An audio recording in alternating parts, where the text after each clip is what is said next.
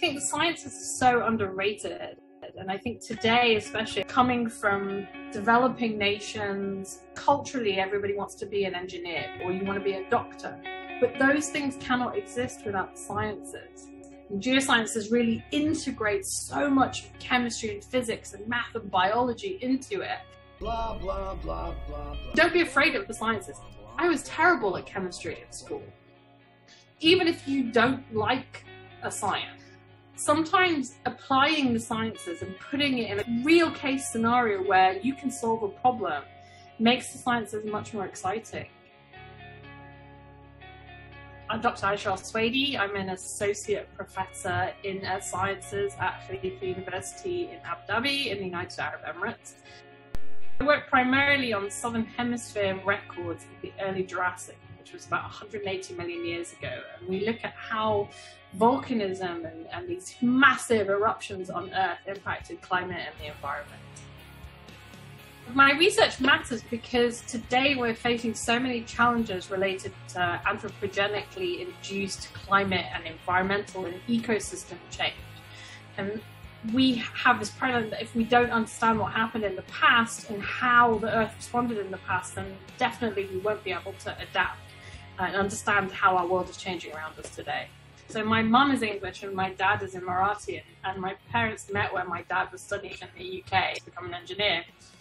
Growing up in the culture that I had two sets of grandparents who both really, really enjoyed nature, but from very different perspectives. So my Arab grandfather was very much into the sea and the desert, and my English grandparents were very much into the hillsides and the forests and the trees. Their passion for the outdoors was really very important in shaping my career, because it really kind of gave me that passion for being outdoors. I am a power lifter, whether that's rocks in a backpack or a heavy barbell. Somebody said the great thing about powerlifting is it's kind of like you are lifting up this huge problem and at some point you're able to put it back down. And have to be very focused, and I found everything gets cleared out of my brain for these 10 seconds that I lift this thing up off the ground, and that's very rewarding. I love everything about my work. I like the unknownness of it, if that's the word. And the sort of, you're looking in deep time. So it's one of the few sciences where you can really engage your imagination and creative side and kind of artistic side into thinking about the sciences, because you're thinking about a time period which looks like today in terms of the Earth as a planet and the climate as a system and the oceans as a system.